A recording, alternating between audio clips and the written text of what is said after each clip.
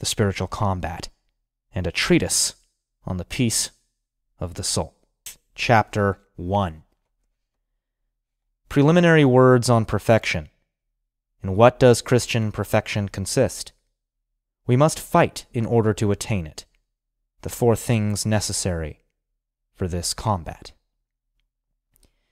Christian soul, if you seek to reach the loftiest peak of perfection and to unite yourself so intimately with God that you become one in spirit with Him, you must first know the true nature and perfection of spirituality in order to succeed in the most sublime undertaking that can be expressed or imagined.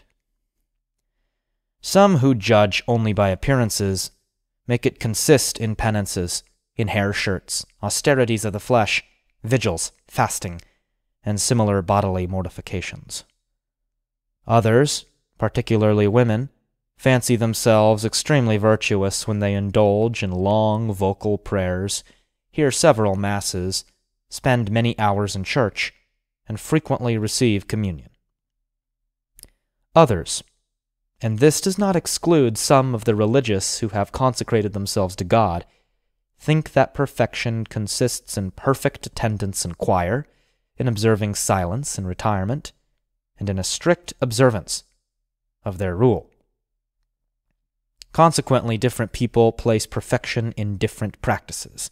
It is certain that they all equally deceive themselves. Since exterior works are nothing more than dispositions for achieving true piety, or the effects of real piety, it cannot be said that Christian perfection and true piety consist in them. They are without doubt powerful means for becoming truly perfect and truly holy. When used with discretion, they are of unique value in supporting our nature, which is always indifferent to good and inclined to evil, in repelling the attacks and escaping the snares of our common enemy, in obtaining from the Father of mercies those helps that are so necessary for the faithful, and especially for beginners. They are, moreover, precious fruits of the consummate virtue achieved in truly holy persons. Such men chastise their bodies either in punishment for past offenses or for greater humiliations and subjection to their Creator. They seek solitude and observe silence that, withdrawn from the world, they may preserve themselves free from the least stain of sin, and speak only with heaven and its angels. Their time is spent in works of piety and in the service of God. They pray and meditate on the life and passion of our Redeemer, not through curiosity, nor for the sake of some sensible pleasure arising from this, but from a desire of knowing better, on one hand, the grandeur of the divine goodness, and on the other hand, the depth of their own ingratitude. They do this in order to increase their love of God and detestation of self, to follow their Lord in shouldering His cross, and in renouncing their own will. They receive the sacraments for no other reason than the honor of God, a closer union with Him, and greater security from the power of the devil. The situation is much different with those who ignorantly place their devotion in external acts, which frequently are the cause of their own downfall, and are of deeper consequence than open crime. In themselves they are not evil, but only when wrongly applied. They are so attached to these acts that they utterly neglect to watch the inner movements of their hearts, but giving them free rein, they leave them prey to their own corruption and to the tricks of the devil.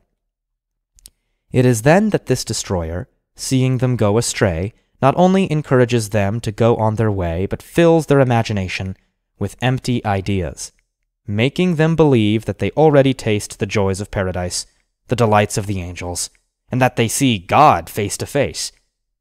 As decoys, he does not hesitate to suggest in their meditation sublime, surprising, and ravishing thoughts, so that, forgetting the world and all earthly things, they are swept up in the third heaven. A very little reflection on their conduct discloses their error, and the great distance between them and that perfection of which we are now in search. In every circumstance, they love to be shown preference over others.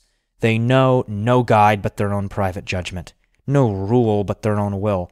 They are blind in their own affairs, ferret-eyed in regard to those of their neighbors, always ready to find fault. Touch the empty reputation they think they possess, and of which they are extremely jealous. Order them to stop some of the devotions to which they are accustomed. Their amazement and vexation can hardly be expressed. If God himself, in order to open their eyes and to show them the true path of perfection, should send them crosses, sickness, or severe persecutions, the surest trials of his servants' fidelity, which never happen unless by his plan and permission, then the degenerate condition of their heart is laid bare through their own extravagant pride.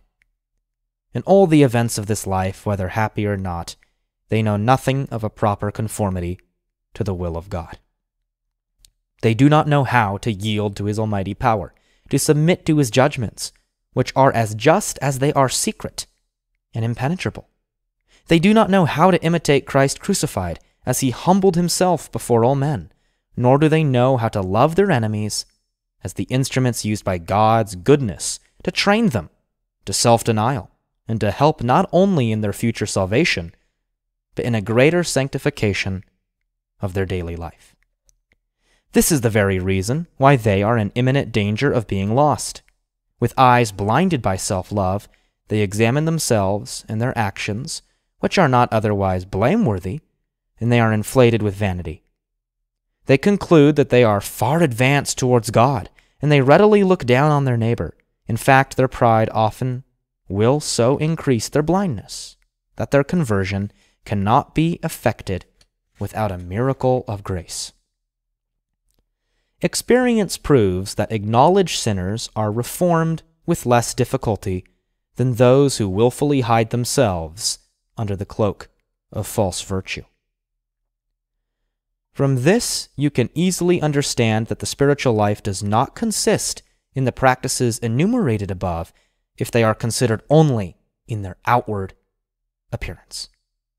It actually consists in knowing the infinite greatness and goodness of God, together with a true sense of our own weakness and tendency to evil, in loving God and hating ourselves, in humbling ourselves not only before him, but for his sake, before all men, in renouncing entirely our own will in order to follow his. It consists, finally, in doing all of this solely for the glory of his holy name, for only one purpose, to please him, for only one motive, that he should be loved and served by all his creatures. These are the dictates of that law of love which the Holy Ghost has written on the hearts of the faithful. This is the way we must practice that self-denial so earnestly recommended by our Savior in the gospel. This is that renders his yoke so sweet, his burden so light. In short, the perfect obedience that our divine Master has enjoined by word and example consists in this. Since, therefore, you seek the highest degree of perfection, you must wage continual warfare against yourself, and employ your entire strength in demolishing each vicious inclination, however trivial. Consequently, in preparing for the combat, you must summon up all your resolution and courage. No one shall be rewarded with a crown who has not fought courageously.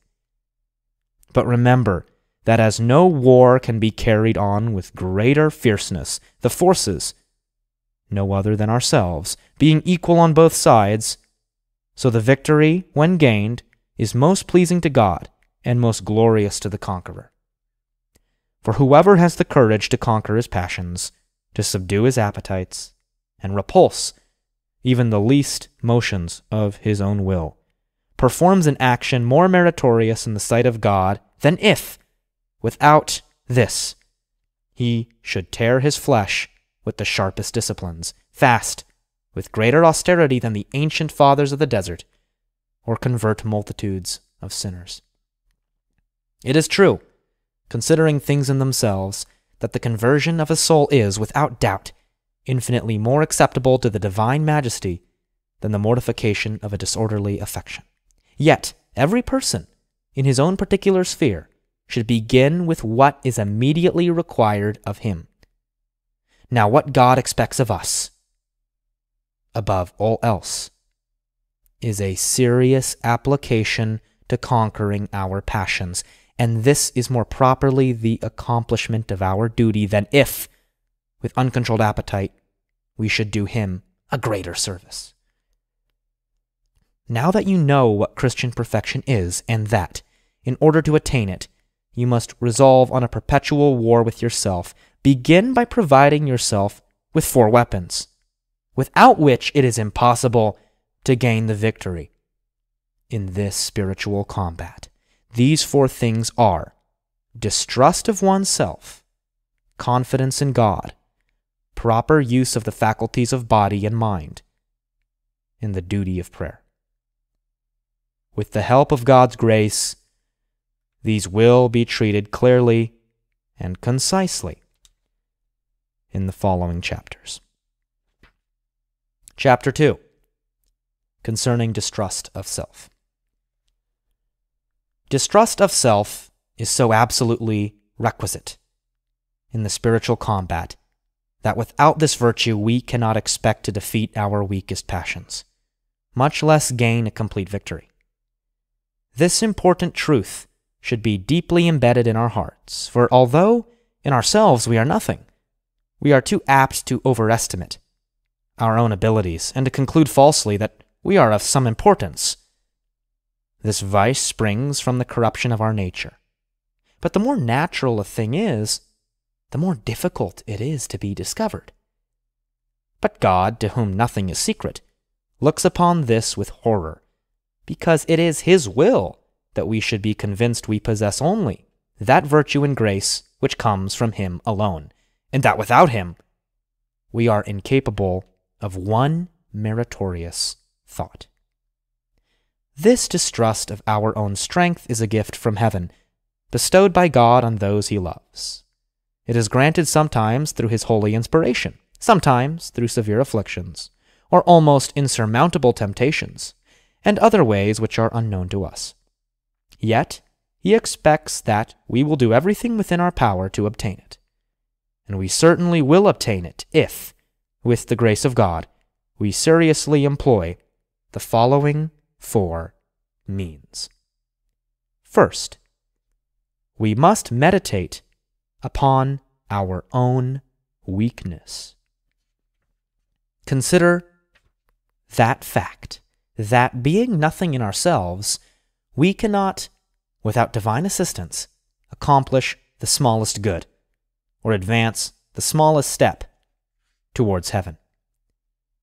Second, we must beg of God with great humility and fervor this eminent virtue which must come from him alone.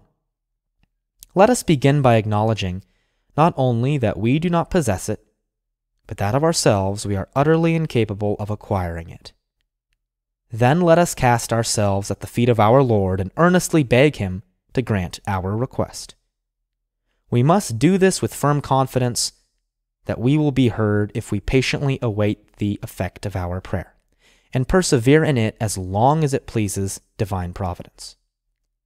Third, we must gradually accustom ourselves to distrust our own strength, to dread the illusions of our own mind, the strong tendency of our nature to sin, and the overwhelming number of enemies that surround us. Their subtlety, experience, and strength surpass ours, for they can transform themselves into angels of light and lie in ambush for us as we advance towards heaven. Fourth, as often as we commit a fault, we must examine ourselves in order to discover our vulnerable points. God permits us to fall only that we may gain a deeper insight into ourselves, that we may learn to despise ourselves as wretched creatures, and to desire honestly to be disregarded by others. Without this, we cannot hope to obtain a distrust of self, which is rooted in humility and the knowledge of our own weakness. Whoever seeks to approach the eternal truth and fountain of all light must know himself thoroughly. He must not imitate the pride of those who obtain no other knowledge than what their sins provide, and who begin to open their eyes only when they are plunged into some disgraceful and unforeseen debacle. This happens through God's permission that they may know their own weakness, and by sad experience learn not to rely on their own strength. God seldom applies so severe a remedy against their presumption unless more proper means have failed. Briefly, he permits persons to sin more or less grievously in proportion to their pride, and if there were any as free from pride as the Blessed Virgin, I dare say they would never fall. As often as you commit a fault, therefore, immediately strive to probe your inner consciousness. Earnestly beg our Lord to enlighten you, that you may see yourself as you are in His sight, and presume no more on your strength. Otherwise, you will fall again into the same faults, or perhaps much greater ones, to the eternal ruin of your soul.